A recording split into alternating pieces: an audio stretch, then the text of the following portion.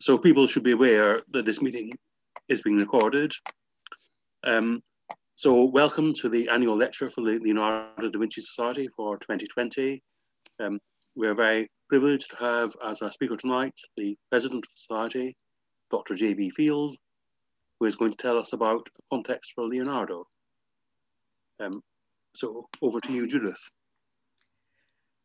Okay, well, the reason this is on Zoom is now on the screen. It looks like a Dalek that's been through the hands of a competent geometer, presumably God. Anyway, if we can have the next slide.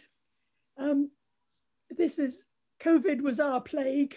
This is their plague, because what I'm going to talk about, of course, in a context for Leonardo is the Renaissance. Not all of it, but sort of a strand that I see as a strand, but don't necessarily put it on your exam papers. So I call the lecture a context for Leonardo, and the first and most obvious context is that while Leonardo was an apprentice in Verrocchio's studio, this was a working site, an active building site. As you can see, I've taken the picture of the dome of Florence Cathedral from the standard position on the corner of the Via dei Calzaioli, and over on the left is Giotto's tower, the bell tower, and just out of sight over on the further left is the baptistry, which was the subject of Brunelleschi's first perspective picture. Now, we call this Brunelleschi's dome, but let's think for a minute. Brunelleschi designed the method of building it. He didn't actually build it with his own hands, but he did manage to communicate with his workmen, allegedly by chopping up turnips to make the appropriate shape. And so he got the workmen to build it for him. Now, this brings me to to a reason for being interested in the history of art, which may not be apparent to people who haven't tried studying the history of science. That is, the invisible technician, the person who actually did the work, is often not visible. And sometimes there are problems which can only be explained in view of the relationship with these invisible technicians. The one that springs to mind is Charles Babbage's inability to build his sort of computer, the analytical engine. And the reason he couldn't get it to go seems to have been that there was bad communication between him and his workshop, and they didn't really understand what he was asking them to build, unlike Brunelleschi, who managed to communicate with his technicians. Now, of course, we don't have the technician side of it in the case of Charles Babbage. We have Babbage at length, but we don't know what the workman thought, any more indeed than we know what the workman thought in Brunelleschi's case. But when we are dealing with things which we would now call works of art, works indeed of craftsmanship in their own day, we do usually have a rather better idea of who made the things. And we are looking at the actual technicians in a way that, on the whole, you don't in the history of science. So that is rather useful to a historian, seems rather useful to a historian of science. Now, Brunelleschi's final words were meant to have been, "Don't forget the lantern." You can see the lantern on the top, they didn't forget it. That's because the weight of the lantern is required to keep those ribs in position and therefore keep the whole thing up. Now, he would have needed to know what weight of lantern, and the way he would have done that is most probably to have made a model of it out of terracotta, weighed the result, and then multiplied up to see what it would weigh in stone. That is a very practical kind of problem. But anyway, they built the lantern. That was built by the time Leonardo was working for in Verrocchio's studio. The bit that was in the process of construction definitely is the golden ball on the top, because that looks like just a ball in the photograph, but it's actually a very large piece of bronze. And so they got a professional sculptor in to deal with the casting process, and that was Verrocchio. And Leonardo must have taken an interest in it. Indeed, there's a suggestion that he knew that the whole thing was soldered together with the use of a burning mirror. Now, obviously, Brunelleschi is the person who gets the credit for the dome. It's well known, but the person actually in charge of the building works for a long time was not Brunelleschi, but another person, not known for building things before that, namely Lorenzo Ghiberti, who is known as a sculptor. And Ghiberti was trained as a goldsmith, we believe. Brunelleschi probably was as well. You learned quite a lot of mathematics while doing that, which came in handy if you had to multiply things up to find out what the bronze would weigh if the wax model weighed such and such. Also, another thing about taking responsibility or getting your name on things, the campanile that you can see on the left is always called Giotto's Tower, because Giotto was in charge of the building at the time the tower was built. There's no proof at all that he designed it, though it's a very nice looking thing, so maybe he did, who knows. The baptistry round the corner is really old. That goes back to medieval times, though it was believed at the time to be ancient because it was octagonal. They thought it was a temple of Mars. Anyway, if we move down the dome, you notice these round windows, and they also turn out to be quite interesting. They are huge. You don't get a sense of the scale from the photograph, I'm afraid.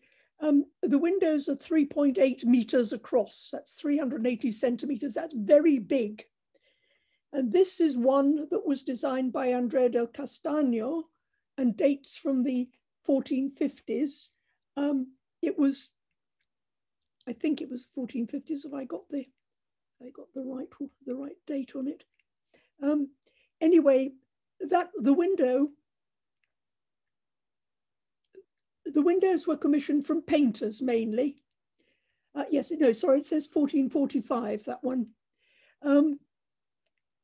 You can see it's been designed like a painting, but you'd be seeing that from the nave of the church or from just below the dome, and you really wouldn't be able to see those figures. They are far too small. It's been done to the glory of God. That's a perfectly legitimate line to take, but it's not the line that was taken by Donatello. Now, why they asked a sculptor to do a stained glass window, I have no idea. Perhaps because he was there, perhaps he volunteered and said, I've never done a stained glass window before.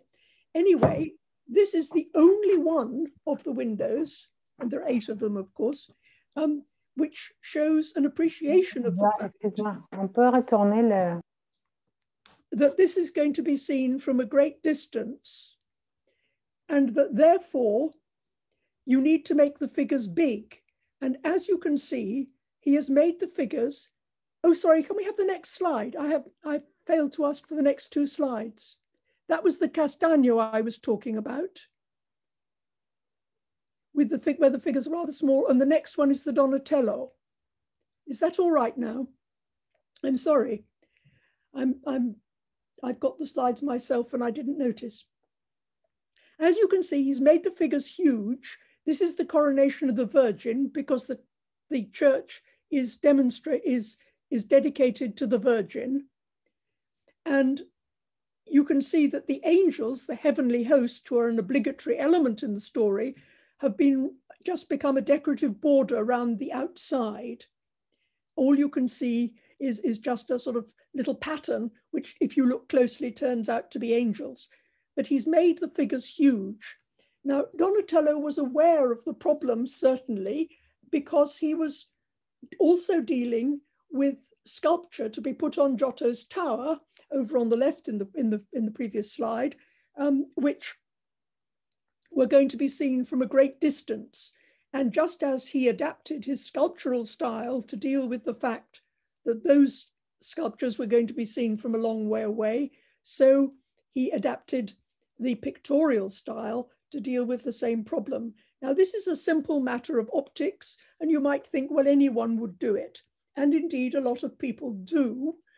Giotto, for instance, in painting the Arena Chapel in Padua, puts rather simpler scenes with larger figures high up on the walls, and whereas the more complicated ones with lots of figures in them are in the lower part where you can look at them more closely. And of course, the great mistake was made by Michelangelo, who made the figures too small in the Sistine Chapel ceiling, and found out when he had a look at them from the ground, once the scaffolding had been taken down, he had a look, realized the figures were too small, and slowly increased the size of the figures in the second half of the ceiling. It's not immediately obvious to the casual visitor because Michelangelo was quite discreet about it, but the famous paintings, the very simple ones like the birth of Adam, the creation of Adam, are from the later part where he'd realized that you had to make the figures bigger.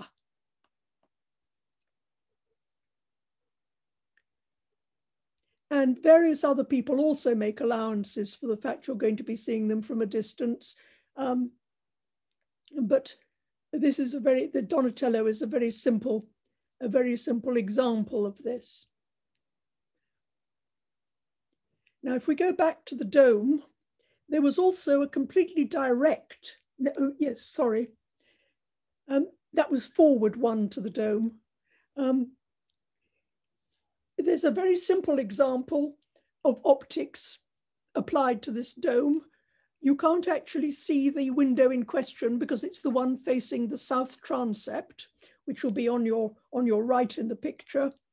But sometime Paolo del Pozzo Toscanelli, who was a well-known astronomer, mathematician of the time, he died in 1482, so it's got to be before then, he was allowed to make a hole in the sill of the window that faces due south to admit an image of the sun so that the whole building could be used as a camera obscura to find the height of the sun.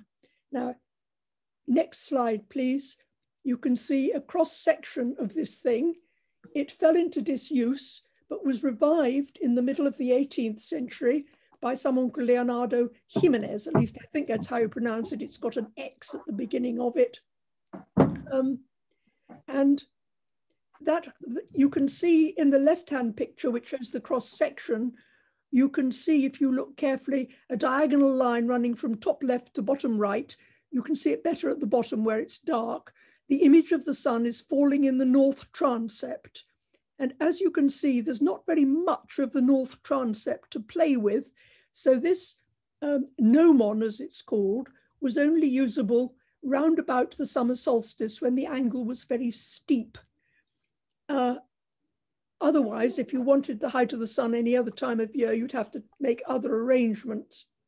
Now, the height of this gnomon up to the lantern is 90 meters. So the height to that Donatello window was about 50 meters. You see what I mean by the windows being very high up indeed. The reason why they were worried about the height of the sun at noon around the solstice was that they had problems with the calendar. They needed to know the date of the equinox in order to be able to calculate Easter. Let's go into details, just have to take my word for that. They knew the path of the sun in the sense that it appeared to describes a circle in the sky, but it doesn't do it at constant speed. And what you need to know is the speed of the sun as it moves along the center line of the zodiac, the ecliptic. The reason they were interested in this, as I say, was to do with calendar reform. And you may think, well, how on earth could they lose track of the motion of the sun if they're interested in the calendar? And it's not actually as easy as it seems. You can see the sun all right, but if you want to know the position of the sun among the stars, you need to be able to see the stars. And of course, once the sun is up, you can't. So the usual subterfuge was to have a look at the moon instead, because if you know anything about astronomy, and of course these people did, you know that at full moon, the moon is exactly opposite the sun. And the moon, though bright and therefore easy to observe, is not as bright as the sun. So you can see stars at the same time. And that means you can measure the position of the full moon and then subtract 180 degrees or add 180 degrees, and you get the position of the sun. So it's worth taking these very accurate positions for the height of the sun in order to be able to measure the position of the sun in the zodiac in the longer run. Now, the Medici were keen on being involved in calendar reform.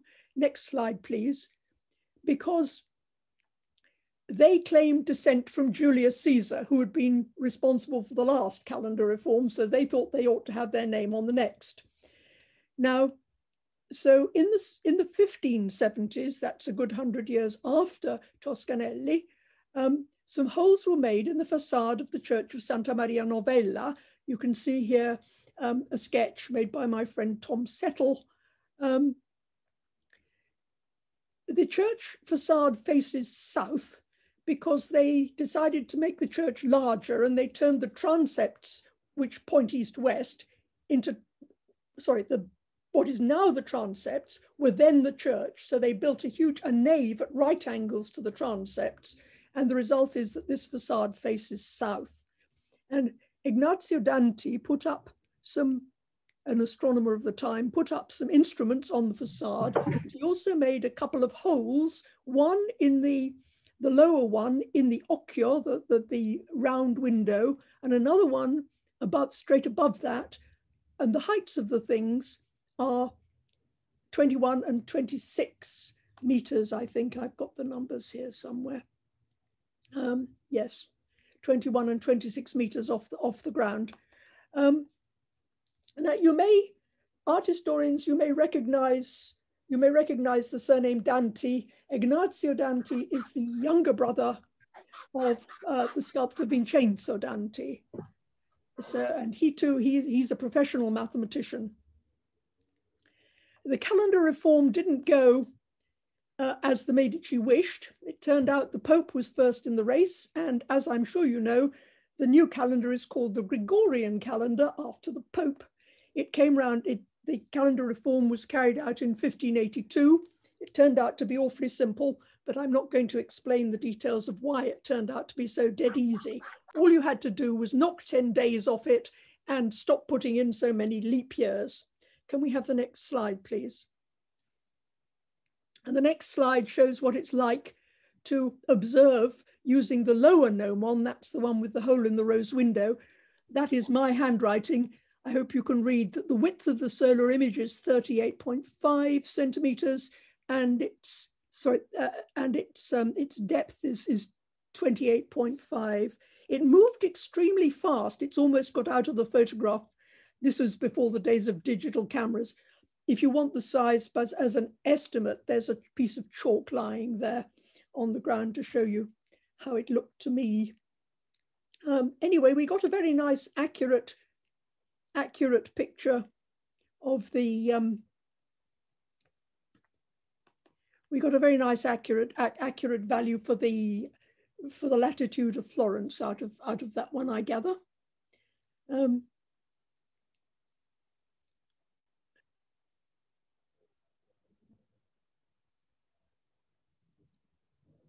May I have the next slide, please? Sorry, Now, the work on that was done by, as I said, by Ignazio Danti, and he claims that what he's doing, is Euclidean optics. Now, this is not strictly true, though it would have been regarded as true at the time, because a lot of the optics he is using, which is taken basically from a book by someone called Vitello, who was indeed a Westerner. I think he comes from Poland. He working in the 1220s, but a lot of the work in his book is in fact Arabic in origin. And here is a picture of some pages of the book that it's partly come from. This book is the only one of the Arabic writer concerned. It's the only one by him that was known in the West. His name in Arabic is Ibn al-Haytham, but he's known in the West as Al-Hasan because his first names are Hassan al-Hassan ibn Hassan ibn al-Hassan ibn al-Haytham. So he's got two Hassans in it, but he's known in Arabic usually as Ibn al-Haytham because Hassan presumably was a fairly common Christian name, fairly common name. Now, you can see on the right-hand page diagram which shows you, I think, the human nose with a couple of human eyes on either side of it. But you notice the pictorial conventions are very far from those prevalent in the West. In particular, they have this habit of drawing lots of circles which appear to intersect, which are actually meant to represent spheres inside each other, which is a rather different kind of thing altogether.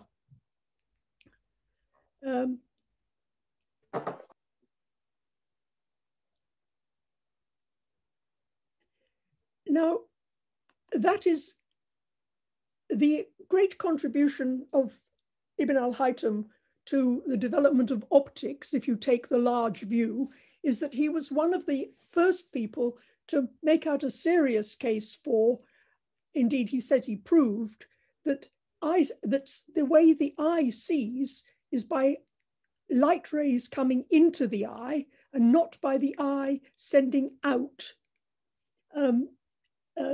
eye beams, I suppose you could call them. Now, it's quite probable that the reason the way he did this was by ray tracing, because if you think about those gnomons with the rays of the sun and whatnot, it is like ray tracing, and that is the kind of optics that is characteristic of Al-Hasan's work, and it is also the kind of stuff that was taken over silently into the Western tradition and generally ascribed to Euclid, though it does not come from Euclid. It comes from, as I say, from Ibn al-Haytham.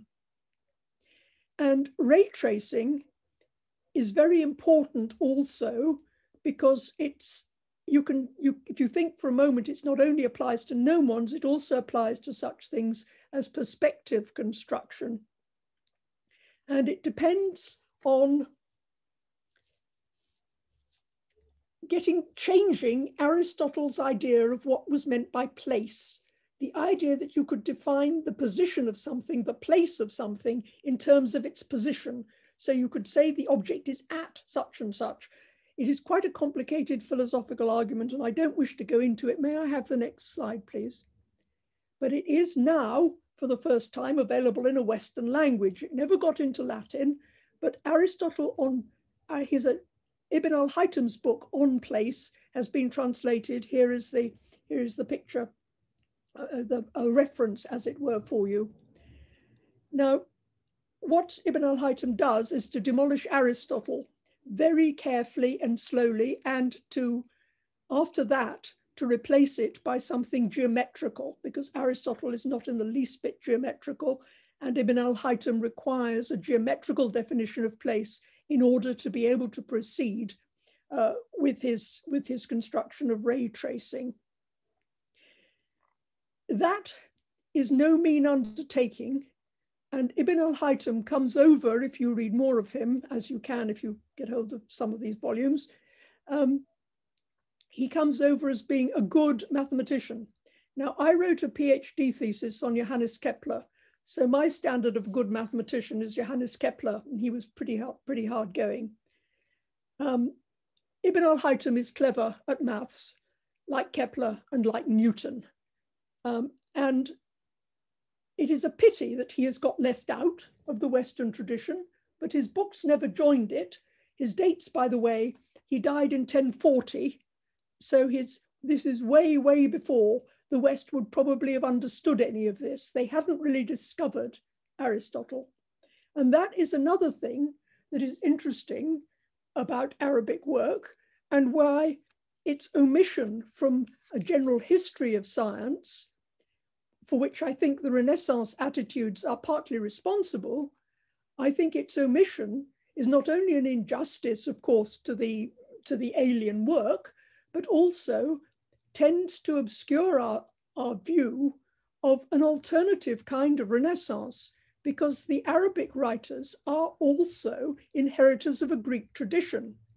Ibn al-Haytham has been reading Aristotle and has been reading Euclid and has been reading Archimedes and Apollonius, all the people who appear in Western Europe, either in the Middle Ages or in the Renaissance.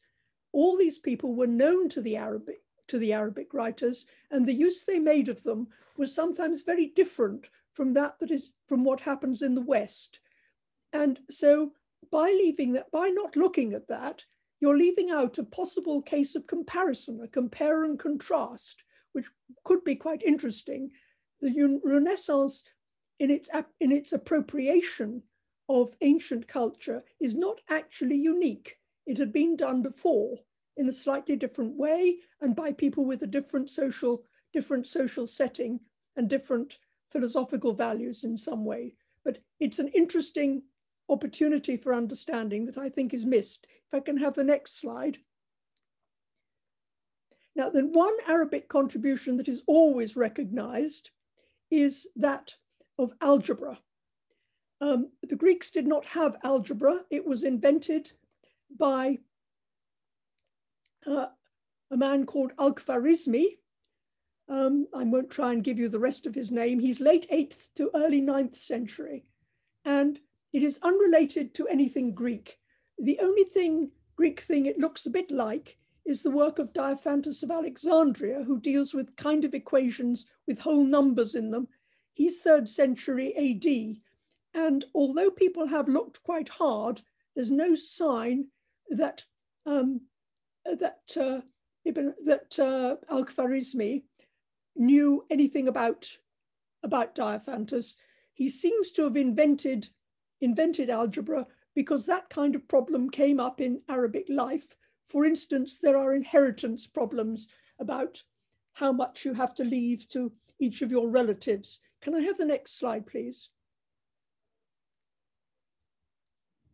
Now, while I talk about algebra, I thought I'd give you something to look at. You don't really want to look at equations, do you? And anyway, there aren't equations.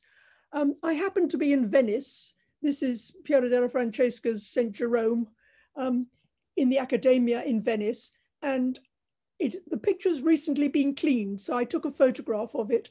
And I also took a close-up, as you can see on the right, of Piero's signature. He carved his signature, as it were, into the tree trunk, which is on the left of the picture and shown in my detail. You'll see why Piero is relevant in a minute. Now, Al-Khwarizmi's work was actually rather heavy going as well. It's serious, heavy stuff. He actually proves that you can use algebra in the same way as you would use geometry. He gives geometrical results for geometrical proof for things like change side, change sign, all the rules we know in algebra. And the whole thing is a thoroughly solid intellectual construction. After having done the intellectual construction and proved also that algebraic proof is really equivalent to geometrical proof, nobody doubted geometrical proof was all right because everyone had worked their way through Euclid. Ibn al-Haytham then gives a pile of examples. And these examples are what is picked up in the Western tradition, only the examples.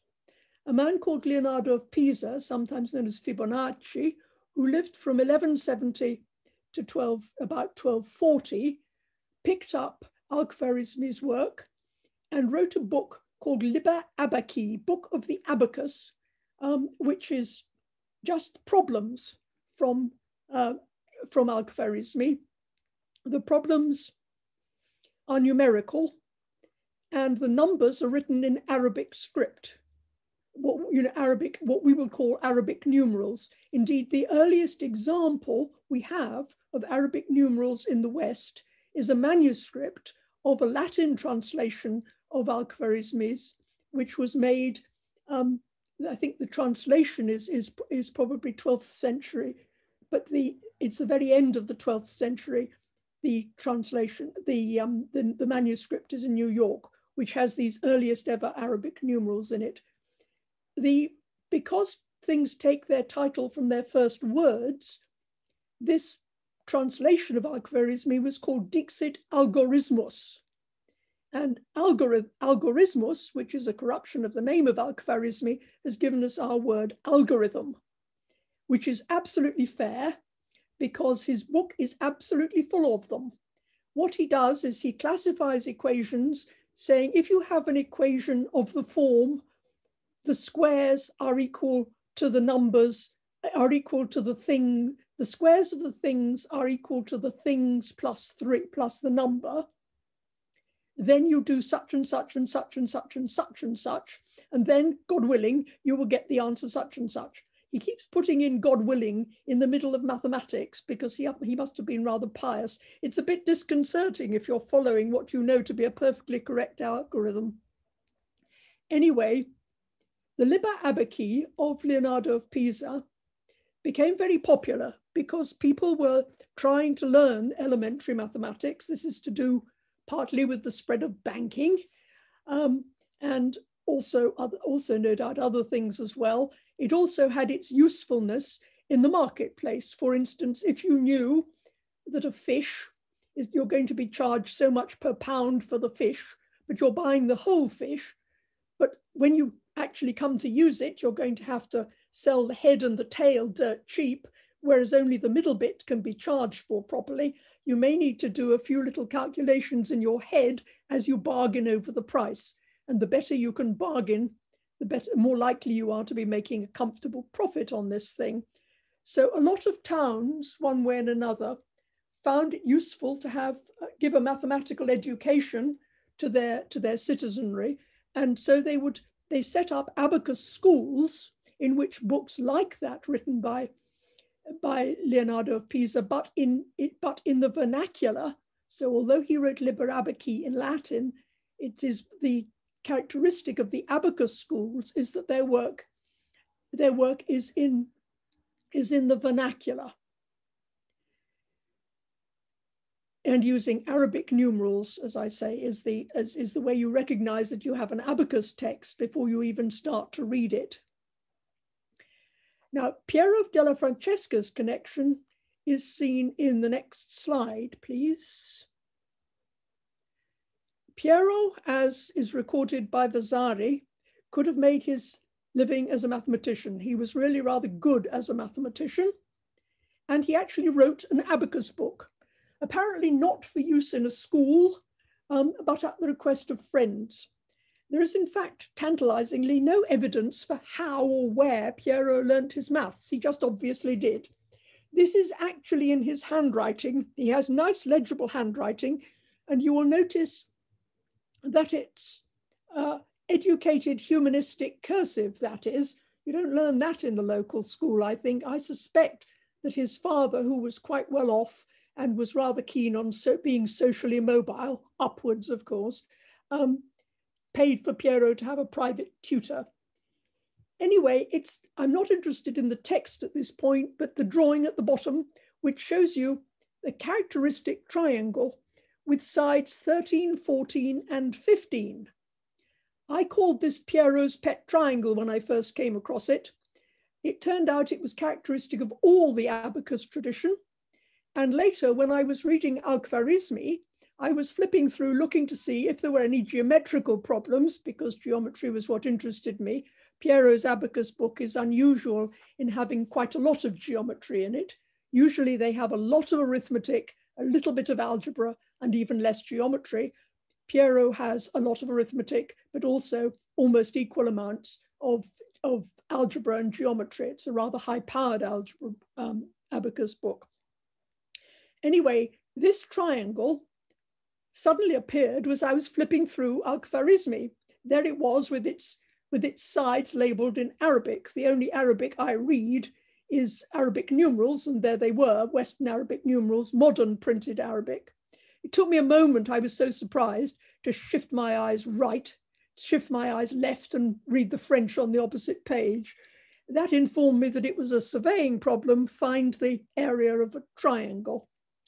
So the next time I came across Professor Rashed, he was the person responsible for the translation and as for the translations of Ibn al-Haytham, I said, do we know where Al-Khwarizmi got those triangles from? And he said, no, we don't, but they're in Hieron of Alexandria. Can we have the next slide, please? Now, this Hieron of Alexandria lives in the 1st century AD. We know because he observed an eclipse, which gives us a date, an eclipse of the sun, that is. And this is from the modern Heiberg edition of Hieron of Alexandria. Now, whether Al-Khwarizmi had direct access to Hieron is not at all obvious, though some of the other geometrical problems are a bit like Hieron. This is not the book for which Hieron is very famous, the Pneumatica, which is about machines driven by either water or air, but a book called Geometry, which contains a lot of practical stuff useful for surveying, like finding the area of a triangle, which is where this one comes in, obviously. And he uses it again and again. If you want to know why it has such magic properties, why people keep using it, it's because the height above the side 14 is 12, as you may have been able to read on Piero, and that means that its height is going to be half the base times the height. The base is 14, half of that is 7 times 12 is 84. So you've got the triangle has got and everything is in whole numbers. And if you want to know how the neat whole numbers come about, I suggest you try cutting it apart along that vertical 12 and see what you get next. I leave that as an exercise to the readers. You would have been able to do it when you were 10, so be brave and have a go now. So we don't know, as I say, whether Al-Khwarizmi knew Hieron of Alexandria, but it's quite clear that he had got access to, from other things, it's pretty clear he had got access to Greek learning. So in his way, he is a Renaissance figure, although Arabic Renaissance, as it were, or Arabic Naissance, since they don't start with it, it's not a recovery, it's a grab. He must have known about some Greek stuff as well. Now, if we can have the next slide, please. Algebra, abacus books eventually get into print. And here we are getting back towards Leonardo, because the first printed algebra was that of Luca Pacioli, who was born about 1445, died about 1517. And it's called the Summa de Arithmetica, burble. It's printed in Venice. And as you can see, it's made to look expensive and as manuscript-like as possible. The content, the arithmetic, I don't know where it comes from. And I mean, it's standard arithmetic stuff. It tells you how to add up fractions and that kind of thing. You can't really say where he took it from. But the algebra problems are all out of, almost all, I think there's 2 that aren't, out of Piero della Francesca. Now, this book is published in 1494. Piero della Francesca had died in 1492, and he had died in San Sepolcro, which was also the town in which Luca Pacioli lived. Now, Pacioli is not born till 1445, by which time Piero has left San Sepolcro, and it is most unlikely there was any personal connection between them. On the couple of occasions when Pacioli refers to Piero, what he says is, he calls him nostro conterraneo, our countryman, which they were since they came from the same city. But he doesn't say he's my teacher or my friend or anything. But printing Piero without using Piero's name was regarded as very cheeky by Vasari, who says that Pacioli stole the work. But on the other hand, Piero had stolen the problems too. They are entirely traditional things.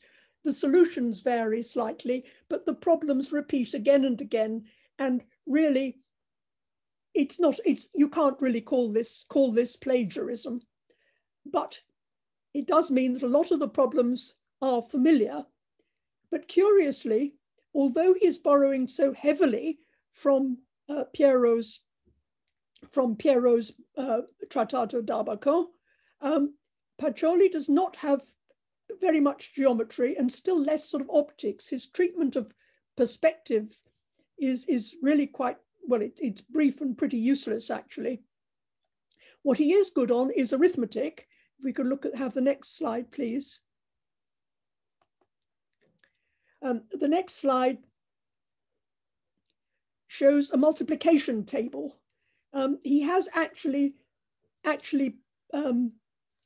written out multiplication in full several times, pages and pages. It all looks rather odd because this is algebra with no symbolism. When he means times, he writes plus, but he writes it as a P with a line through it. It's got an abbreviation, and that will eventually become a plus sign. But he has no inkling of the beginnings of an equals sign. So you have these pages covered in numbers and symbols, and they look a bit odd. The multiplication table looks much more familiar. And the interesting thing about this particular multiplication table, and one member of the audience at least is well ahead of me here, because I nicked it from her book, is that it was copied by Leonardo da Vinci. Now, this sheet is dated to 1494, probably on the basis of this piece of pinching from Pacioli. But you need to reflect a little on the fact that Leonardo wanted to write out a multiplication table. He was in his 40s by now, wasn't he? Well, yes, he must have been 52 to 94. He was in his 40s. Now, this is the multiplication table that was put up on the wall in my junior school, and you had to get up and walk over to look at it. Hang on, have you lost the slide? It's the one after that. That one, yes. This was the multiplication table that was put up on the wall in my junior school, and you had to get up and look at it. And most of us had sort of got it by heart after a bit, because getting up and looking at it was a fairly, made you conspicuous. You were the one that didn't know your multiplication tables. Now, this suggests to me that Leonardo was not very interested in arithmetic. He managed to get away without doing it, probably by charm or something, the kind of person one hopes one doesn't have to try and teach maths to.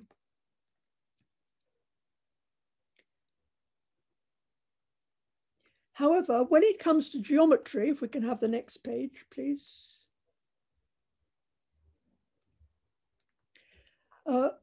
This time Pacioli is borrowing from Piero, not only from the Trattato d'Abaco, which contains some mathematics, some geometry, but also from a book on the 5 regular solids. And this is one of them. This is the dodecahedron, drawn by Leonardo from models.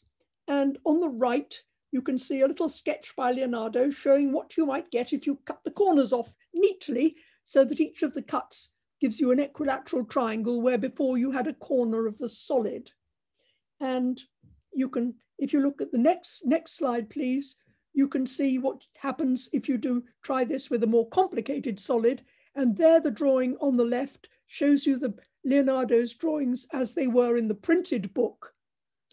Leonardo's drawings were made apparently as a substitute for actual models.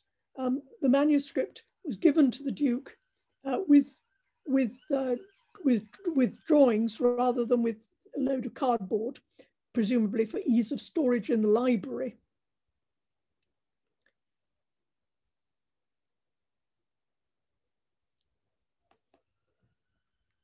Now, if we can have the next slide, please, you can see the decidedly non-perspectival way that book illustrations were normally done, certainly in maths books at this time.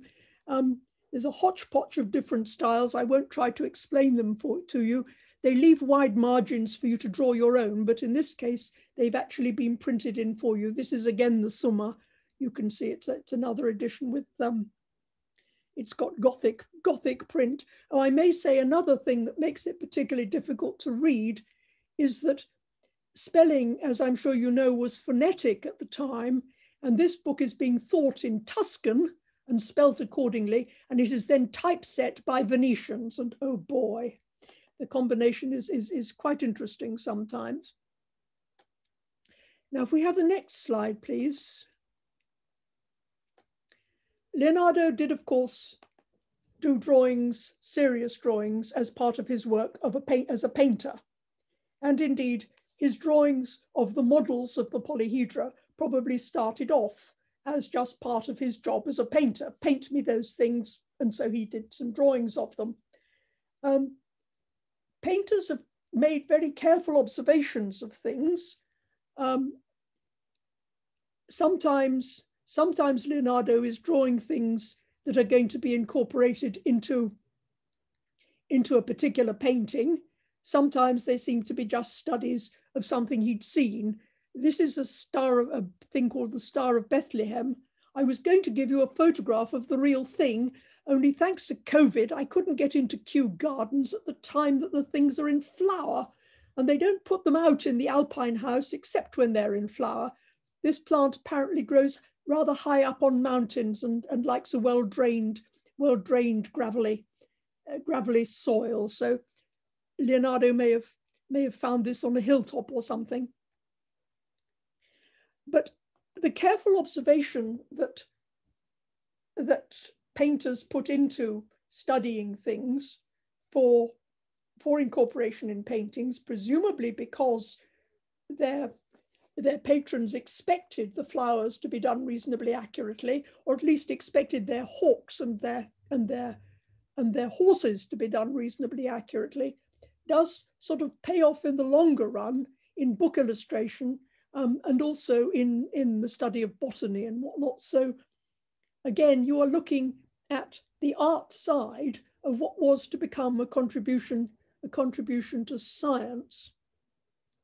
When you come to the other conventional use of mathematics in painting, next slide, please, namely Leonardo's Last Supper, which was painted between 1495 and 98, according to what I've been told, in Santa Maria delle Grazie, back? Yeah, that's it. In the refectory in Santa Maria delle Grazie in Milan, you can see partly why people kind of give up on perspective. The constructions that you're given all assume that you can get your eye height to agree with that of something in the picture, somebody sitting or standing in the picture, so you can identify with them and see what they would be seeing, as it were. Now, almost all frescoes are painted well above eye height. What you see at the bottom, as I'm sure most of you know, is a doorway, the top of a doorway. This picture is well above eye height. And if you'd taken it as if it was a photograph snapshot as seen from below, you wouldn't be seeing the top of the table. You probably wouldn't be seeing Christ's face too well either. So Leonardo has done it sort of more or less straight on. This is the usual compromise that painters make when doing scenes in perspective, when they're painted on a wall. And of course, we've no way of knowing what angles you are going to be looking at pictures from, unless they happen to be fixed ones like this on a wall. The perspective construction can be sort of more or less followed as more or less correct, assuming your eye height is about the same as the eye height of Christ, which is, as I said, physically unreasonable. The bit where it all breaks down is when you start looking at these possibly tapestries hanging on the wall behind, where Leonardo seems to be much more concerned with the pattern they made on the wall than with any kind of mathematical perspective. Now, that does not imply incompetence on his part. It is simply what everybody does, and good luck to them. It is the only sensible way of dealing with what was an intractable problem. So maybe I have the next slide, please. Now let's get to something that was more directly technological and was actually connected with the revival of antiquity, which is what people tend to think of the Renaissance for, indeed what they named it for. This is a statue of the Emperor Marcus Aurelius, riding on what I think is a rather small horse on the Capitoline in Rome. It dates from probably about 170 something AD because he just had some victories. It seems to have been gilded. I'm not sure how much of it was gilded. Anyway, it's been given a perfectly splendid theatrical setting because whereas most architects got roped in to do stage sets, Michelangelo, he was allowed to have a go at manipulating central Rome. He did a very good job on it. I'm not suggesting he shouldn't have got the job, but it just shows what kind of a life you can live if you're really good at things. Anyway, this horse was an obvious target, as it were. Can you do a life-size horseman? Because we're trying to revive ancient, next slide, please, ancient crafts. And the answer is yes, we can. This is Donatello having a go at a full-size horseman, the first time since antiquity. Now, Donatello tends to sign things Donatelli Opus, so I make no apology for calling him by his nickname, but he's actually Donato dei Bardi. The Bardi are a big banking family. They looked after him. He was a poor cousin, but it's possible they gave him a good mathematical education. He does seem to understand, we've talked about the laws of optics, he does seem to understand the laws of perspective, the rules of perspective, and quite a lot of other quite complicated mathematics. He just chooses to ignore them. Anyway, when it comes to casting bronze, as I mentioned earlier, you do have to do a bit of maths about the weight and what you can get away with and things. And one of the things Donatello thought he couldn't get away with was having the horse's foot off the ground. And you can see what he's done is put a ball under the hoof of the front hoof. So the hoof is raised, and because there's a ball under it, a sort of one of those caltrop things designed to stop the horses from moving through somewhere. If you threw a load of steel, of bronze or steel obstacles to the horse, you know, it would make it difficult for a cavalry charge, for instance. He's made the thing look unstable by putting the horse's foot on a ball. It has got military connections. I mean, it's not a piece of pure geometry, but he's managed to destabilize the look of the horse. On the other hand, the rider looks perfectly self-confident, and he doesn't look in the least bit unstable. He also looks smaller compared with the size of the horse than the Emperor Marcus Aurelius does, which may, of course, just be telling you something about the kind of horse. The sitter, by the way, is as it were, literally, is Gattamelata, who was a well-known, not very trustworthy, not very trustworthy condottiere, a professional mercenary soldier. Gattamelata means honey cat. He was nice to you, but he couldn't be trusted. And the next statue in this parade of horses, next photograph, is one Leonardo most certainly knew because it's by Verrocchio. This is the statue of Bartolomeo Colleoni, another condottiere in Venice. He got the statue put up by leaving the Venetian Republic an awful lot of money on condition they put up a statue to him. He did say he wanted the statue outside St. Mark's, meaning he wanted it in St. Mark's Square. The Venetians weren't having that, so they decided to put it near St. Mark's Hospital instead. So he's beside the church of San Giovanni e Paolo. And I may say that in a kind of revenge, which may not be deliberate, the little street that leads you up to a straight view of this horse, perpendicular to the horse, as it were, is called Calle del Cavallo. It's the horse they're naming rather than Bartolomeo Colleoni. He would be very annoyed. As you can see, he looks as though being annoyed was his forte anyway. And this horse has got its foot off the ground. This was done right at the end of Verrocchio's life, and Leonardo must have known quite a lot about it. Now, casting a large bronze, we've already seen that Verrocchio was told to do the ball on the top of the cathedral because it was a big piece of bronze casting, and for that you needed to be professional. But of course, the other thing you needed to be professional to cast in large bronzes were cannon. Now, the first people to write about cannon, the things about warfare, cannon don't really become useful as weapons rather than just as a threat until the beginning of the 16th century.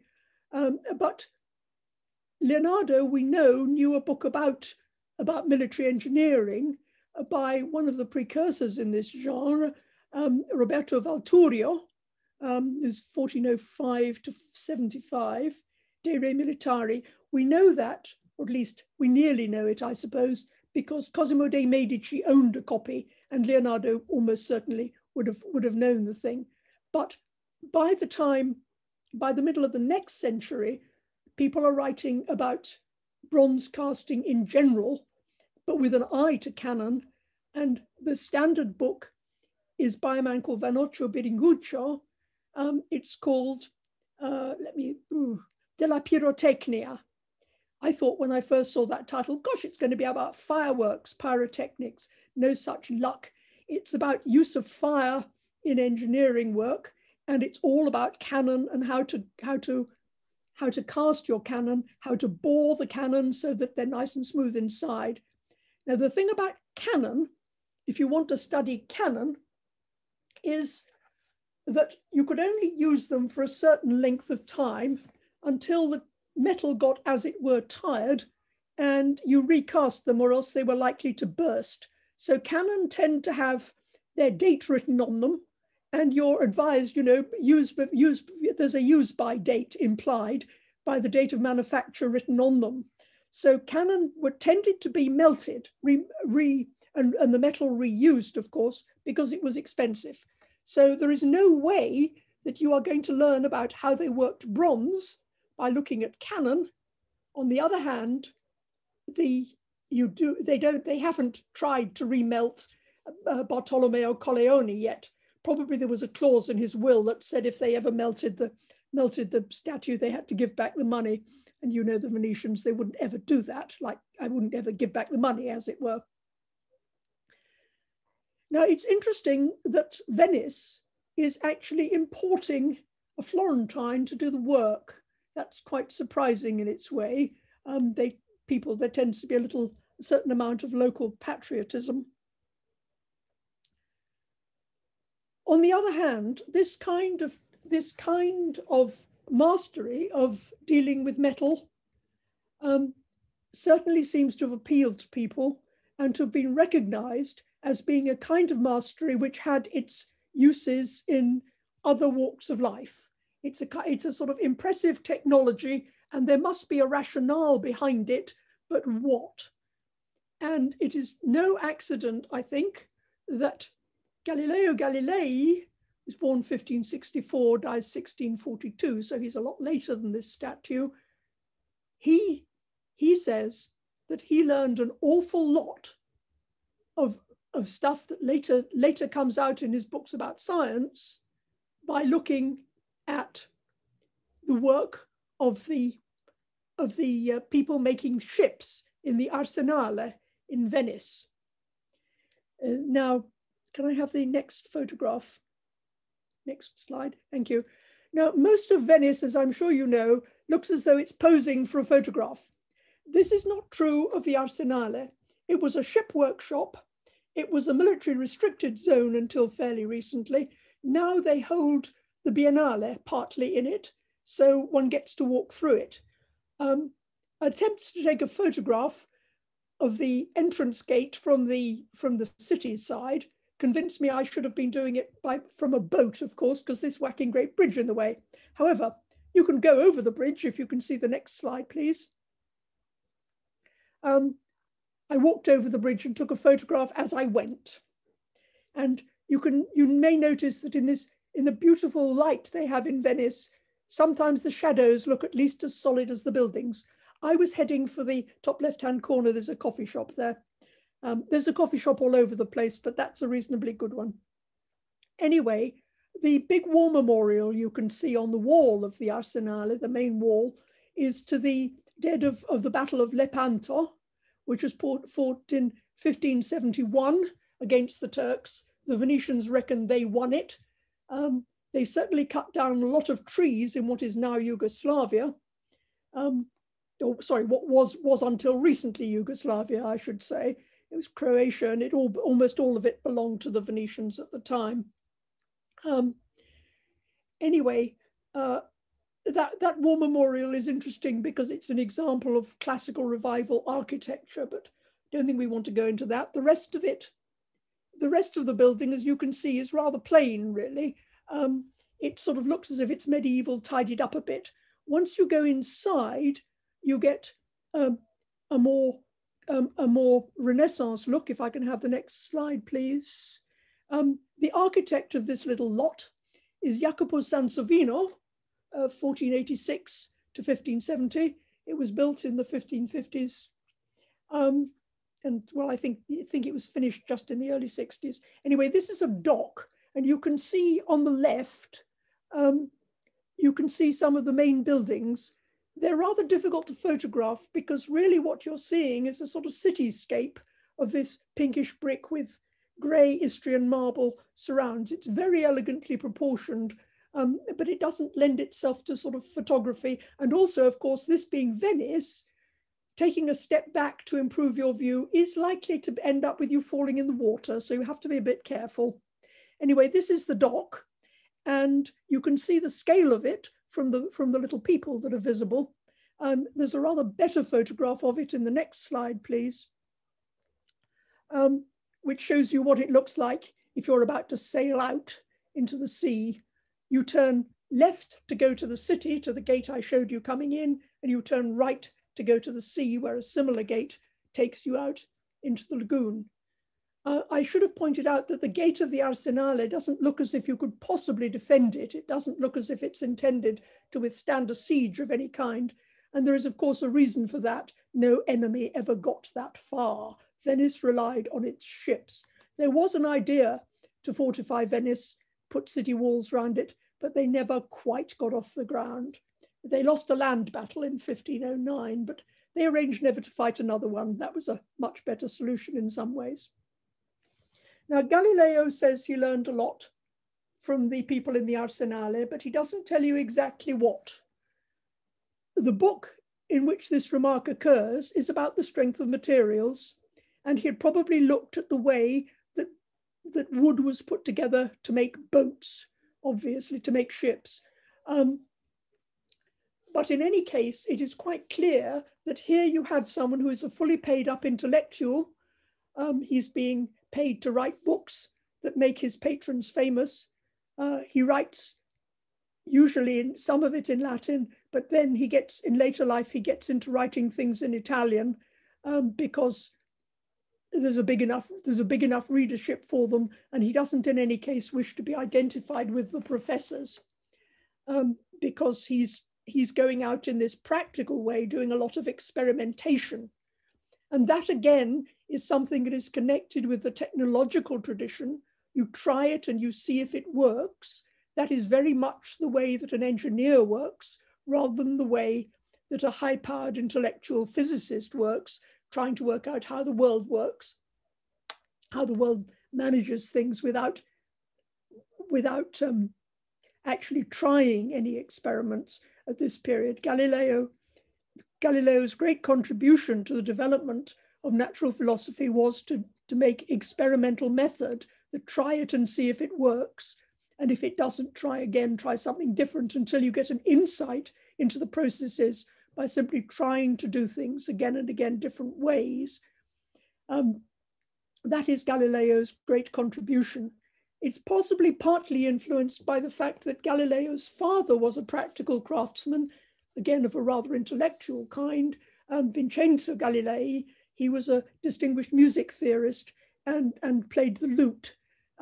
He wrote a book on how to tune the lute, and also a book on ancient music. So Galileo may have learned something about sort of tuning practice and musicianship from his father. Now, these days, of course, we take it for granted that that even artists learn a lot of mathematics, or a lot of actual science. If we can have the next slide, please. This is part of my ulterior motive for being inside the Arsenale. This is from last year's Biennale. Outside, this was inside a building, but the outside of the structure showed an octagon made of mirrors. It appeared to be very good. When I went inside, I was expecting repeated reflections in the four pairs of parallel sides, as you would. You can see how you get in through these flaps, which are visible in my photograph on the right. But when I got in, I discovered that I wasn't really visible. From certain angles, I could see myself, but from others, I became a ghost. So I seized the opportunity, not given to many people, to photograph my own ghost. It probably had a serious meaning. This was the Chilean pavilion, and I think it was probably about how being locked away from the world turns you into an almost nothingness, a feeling that some of us have been getting a bit of firsthand recently. Anyway, the point is that it requires a great deal of mathematical precision. And these days, artists are probably still very good technicians, some of them, but we're not looking at them in quite the same way. And because everybody is taught the science that goes behind it, there's nothing very exotic about reflection. And if we can have the last slide, that again shows you a piece of wizardry, which would have been very, very difficult to make without precision cutting materials and God knows what else. This is from the exhibition of the work of Olafur Eliasson in the Tate late last year. It seems longer ago than that. The thing was actually rotating, and you could see the symmetry and the reflections. I thought it was rather Leonardesque, this sort of floating polyhedron, and probably a good note to end on. I'm sorry if I've gone on too long. I'm afraid the late start rather mithered me. Anyway, if you have any questions, I'd be happy to try and answer them.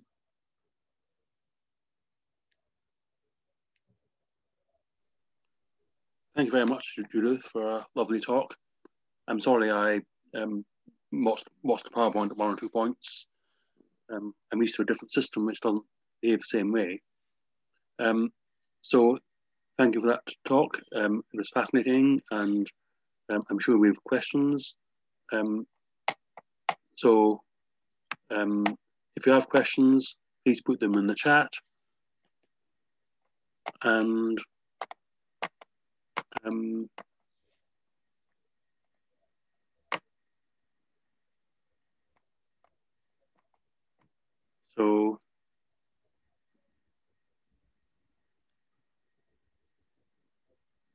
are there any questions? Oh.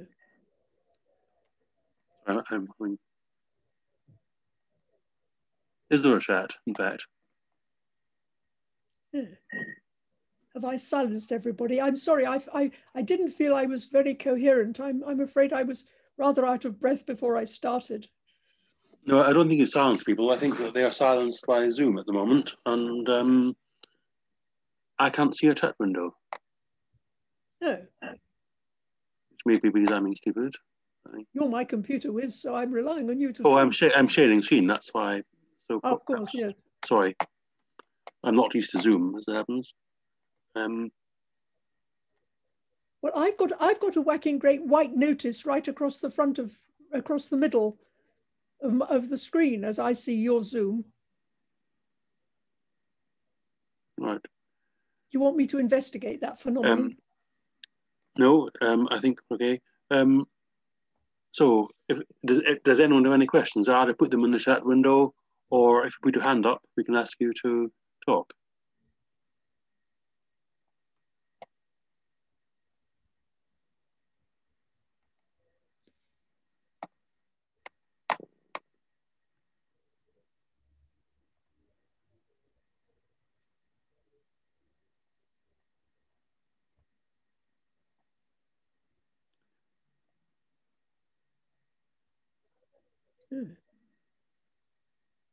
We have one question that says, where will this be published?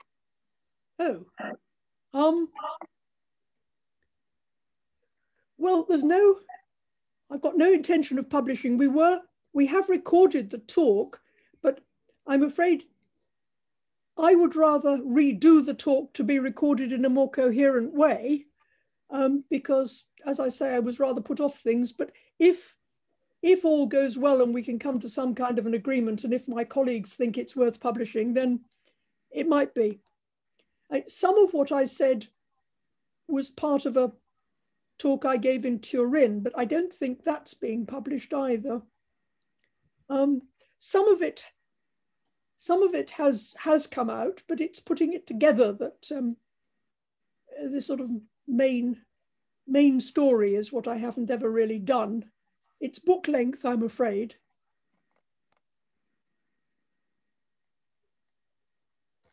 I should have said the question began by saying, magnificent lecture. Thank you so very much. That's very polite. Who was that?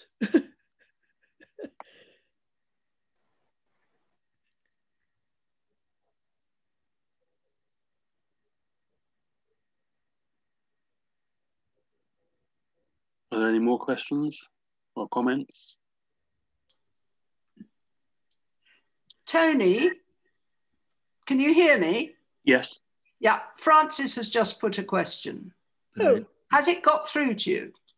No, that's Christopher. No, okay. Hello. Hello, Judith. Well, Francis, why not say it? Well, I was especially interested in the gnomon in Florence Cathedral. Yes. That was a really interesting insight on the development and the skills in astronomy at that time. And do we have any evidence of Leonardo using that idea at all? Well, there is a complication because sometimes they try to use a similar camera obscura sort of setup to find the size of the sun, the size of the disk of the sun, because of course you can't look at the damn thing directly, it's far too bright. And that lands them in all sorts of little problems. And it turns out that you have to think about the size of the hole in the camera obscura in order to use the thing to calculate the size of the sun. Now that seems very obvious once you've stated it. It took Johannes Kepler to prove it. That's in his 1604 book again.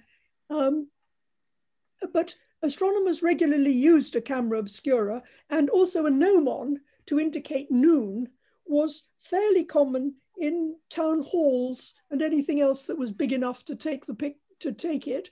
Right. As a way for noon, you then fired a cannon and everyone adjusted their clocks kind of thing, except they don't have clocks. That is exactly the problem. Thank you. Yep. Thank you. We have a couple more comments. Book length excellent is a comment. It doesn't work for a publisher, does it? Yes. That was a wonderful lecturer. I've learned so much. Thank you. Also love your humour. And a question from Matthew Landris. What percentage of Leonardo's studies do you consider to be copies of contemporary sources? I've never given the matter any consideration at all. I think you should ask an expert. Sorry, yes, I know that's a difficult question. I just thought, I was just trying to think about just general questions. And it's something I bring up every now and then as a problem. But that's a magnificent lecture. I really hope you do publish it. It really is very important contribution as well to what we know about his resources, his potential resources as well. So thank you very much.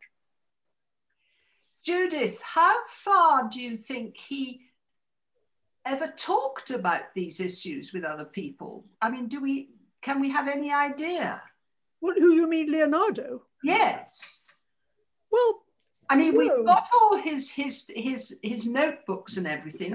I'm interested in this business of how much social exchange he had.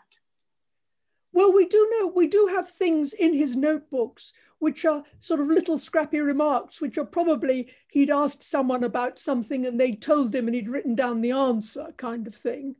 because he moved in a court, so he would have met all sorts of people.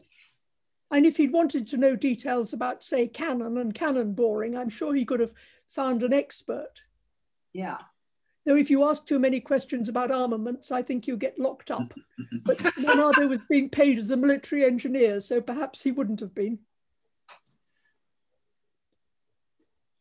Because there's the sense I have as far as the man is concerned is that he was a fairly slippery individual, wasn't he? I mean, he moved away out of situations when he wanted to go to pastures new, and therefore I've often wondered if he was in some ways rather solitary. I don't think he could have been allowed to be solitary if he was living in a court. Uh-huh.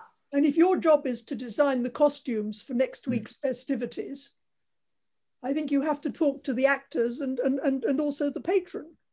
Yes, thank you. So, I mean, you might prefer solitude sometimes. Yes. Some artists manage to be quite solitary. I mean, like Michelangelo was sort of well known to tell you to go away, even if you were the Pope. But he got away with all sorts, as I mentioned in the matter of being allowed to remodel central Rome. Yeah. We have some more comments. Thank you for an excellent lecture. A comment regarding God willing. Muslim scholars often put "in the name of God," etc., at the head of every page of their work in our time as well. No, not at the page. Not in manuscripts. It usually occurs right at the beginning. So you get "in the name of God, the compassionate, the merciful, let there be a triangle ABC with a right angle at B." You get used to it after a bit. I know it does sound funny, doesn't it? Yes. I mean, the comment is a great lecture. Another comment. Question. Thank you for a wonderful lecture.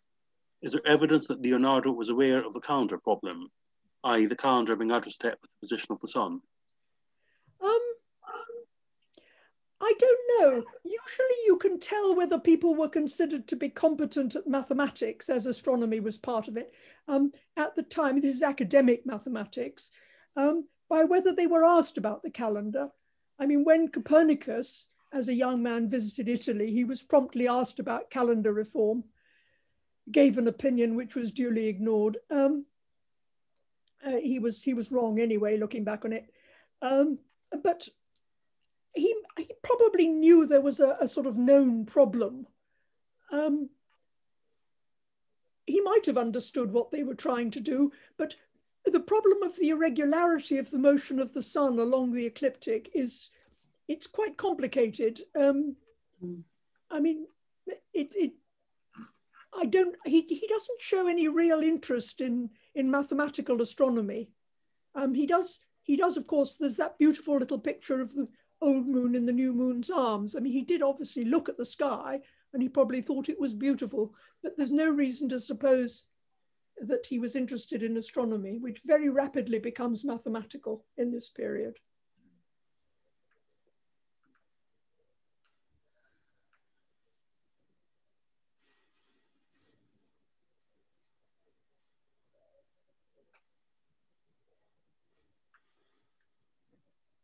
We don't have any more questions unless I've missed some.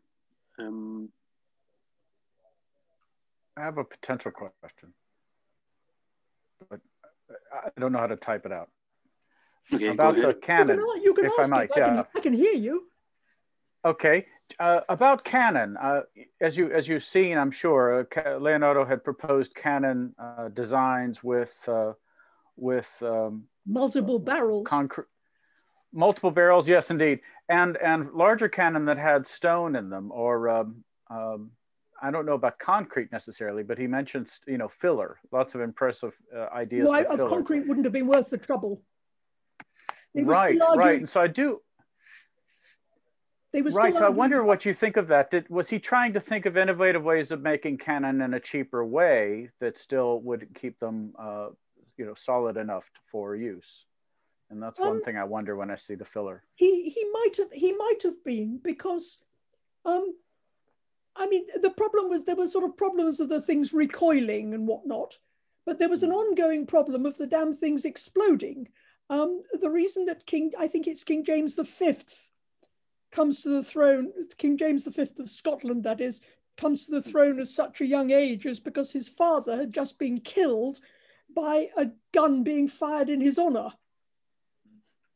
I mean, it was not unknown if you put a little too much gunpowder in, the cannon went, you know.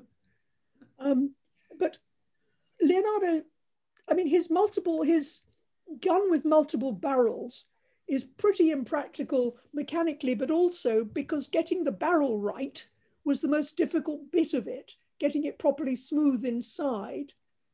So he could have talked to gunners, but in his period, cannon tend to be sort of rather short and fat, and not really realistic weapons. I mean, a ballista was a much more dangerous siege thing than in that catapult that you worked on is a much more realistic kind of thing than a cannon, because there's troubles with the chemical composition of gunpowder as well. That's another thing. You don't know that your chemicals aren't what you thought they were until there's trouble. And with a cannon, the trouble can be mortal. Right. So that does help a lot with our understanding of why the Ferraris were so much more trusted with cannon making in the area of North Italy and Central Italy to some extent. I mean, people would just go to the Ferraris for advice. It seemed to be such a specialism. Yes, I can see that. Yes, it could well have been. I mean, Biddinggoodshaw's book is 1540, and it's not. I mean, obviously, is not telling you everything. He came from Siena. I mean, they probably have exiled him for good or chopped his head off if he told the whole truth and nothing but the truth, kind of thing. I mean, you've got to realize people lie about this, and tradesmen, in fact, lie about their crafts to Diderot in the 18th century. So and it's most unlikely a military engineer would be writing down everything he knew in the 16th. They didn't even try you before they put you in jail in those days. Thank you. Another question. Thank you so much. Are there any more multiplication charts drawn by Leonardo? You have to ask Giuliana Barone that, because it's her book I nicked it from. But I still think a man who in his 40s needs one of those is not going to be hired for his ability with arithmetic. Yeah, well, there are several, and Martin knows a lot about it. And not only in the Codex Arundel, which was the image that Judith showed us, also in the Codex Foster, we see Leonardo studying Pacioli, Summa, and so on. But yeah, it was a very good example, Judith. Thank you. I was interested that it was the numbers were in his right hand, not his left. Why should that have been? Oh, I don't know. Again, yeah, well, in that particular example, he was not interested only in copying the actual numbers, but in also writing the names given to the multiplication. So maybe it was just, you know, he was reading Piero and he wanted to memorize it. And maybe it was for, I don't know. He actually has several versions, let's say, of that table. Mm. Does he ever write numerals back to front? Yes, he does. He does. Yeah. Even when he numbers the pages. Because when Arabic numerals first appeared in the West, they were sometimes written back to front. Oh. So that 49 would be written 9-4. Yeah. The actual numerals weren't reversed, but yeah.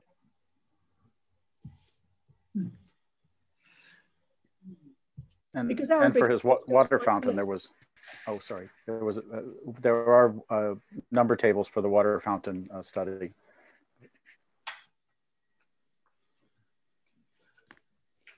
There's another comment from Dr. C.M. Pyle. Thank you also for referring to Tom Settle's work and thought, linking the technological and craftsmanship. So linking the technological and craftsmanship to the scientific and artistic. Oh, good.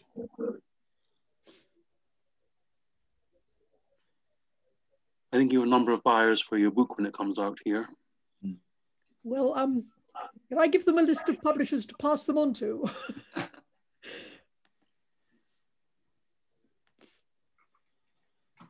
So I think we may not have any more questions, in which case, thank you again, Judith, for a wonderful lecture, which has been very enthusiastically received. And thank you, everybody, for coming. And hope to see you at our next event. And have a good evening or afternoon or morning or whatever it is, wherever you are, because I know we have people from all around the world here. So thank you, everybody. Thank you, Judith. Thank you very much. Thank you. Thank you. Glad it was all right. There were some nice pictures anyway. If you're going to talk about art, you get some nice pictures. We'd rather have seen you, Judith. Can I? Tony, can